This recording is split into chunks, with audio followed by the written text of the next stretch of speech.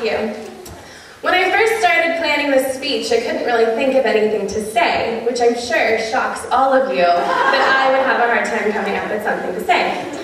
But really, I wasn't quite sure where I was supposed to go with this. So I did the most logical thing. I passed out index cards to my 4th graders, and I had them write my speech for me. My 29 speechwriters gave me many points to work with. Some of them had strong opening lines, like, "Hello, humanoids, I am Paige Thompson."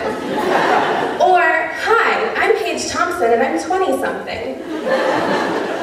Some of my speechwriters were a little too honest. Through my students, I can get it, though my students can sometimes get annoying and difficult to handle, they are still pretty great. I got some predictable responses as well.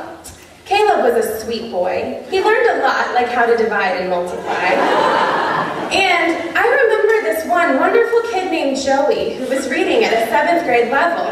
He can also do math super fast. As I read through more and more cards, it became quite apparent which of my lessons had actually stuck with my students.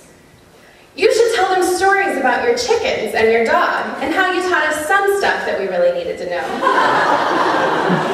Why don't you tell them about your chickens and your dog, and how you gave us prizes, and how you're gonna really miss that part?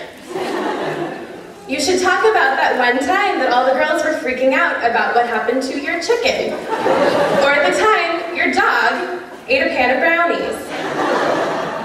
Why don't you tell them about the time your dog ate a pan of brownies? Or about the time you were at Safeway and you spilled all the blueberries and it was very embarrassing. After I got to the 3rd student who suggested I tell you about my dog eating a pan of brownies, I started wondering if all of my academic planned lessons had somehow been ignored or had gone through my students' heads.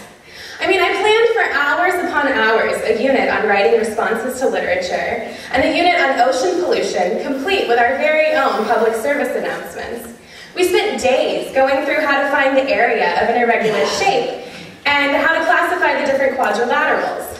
None of my students thought I should mention those things. None of them felt compelled to mention anything that I had actually taught them. I kept flipping through, and I got to the card from one of the sweetest, most dedicated students I will ever have the honor of teaching. This is a student who is still learning English, but she writes extra credit reports on the Titanic just for fun.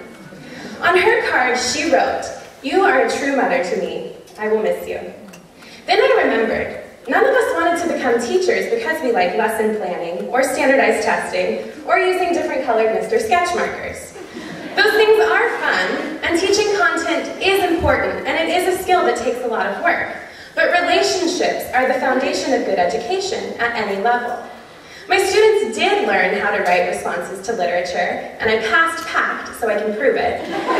But these children also bonded with me, and my chickens and my dog, in a more deep way, in a more meaningful way. I live in Mendocino, so I had the luxury of choosing which university I wanted to commute 3 hours to get my teaching credential. I ultimately decided on Sonoma State because of the structure of the program. At every point during the credentialing process, we have had a support net built in, both on the university campus and at our school sites. The relationships we have all formed with our professors, with our students, our mentors, and each other are truly special. Though not all of us had the ideally tiered teaching experience of being partnered with a full-timer and a part-timer each semester of our student teaching, we all either had a fellow student teacher at our site, or a supervisor, or a mentor, or a professor or a classmate that we could turn to and say, "Hey, did you do that social studies lesson plan that was due 2 weeks ago?" "Oh yeah, me either. Okay, good." Or, "Wait a second, what is the difference between close reading and close reading?" Countless times I've heard stories from other student teachers in this program about our inability to stop teaching once we leave the classroom. When our dogs eat brownies, we ask them, "Why would you do that?" When we run into a crowded restaurant overrun with wild children, we have to hold our tongues to keep from saying, "Bum, ba-da-dum, dum, dum, dum." We raise our hands during professional seminars to ask the person tapping their foot to please stop, because no one can focus. We can't stop teaching because it is who we are. We are teachers, and now we finally have the paperwork to prove it. We all feel inspired, excited, and maybe a little bit nervous. But ultimately, we're ready to finally, officially enter the world of teaching. On behalf of all the students in the program, I want to thank our families, our professors, our supervisors, our mentors, and most importantly, our students for helping us realize that we can and will make a difference.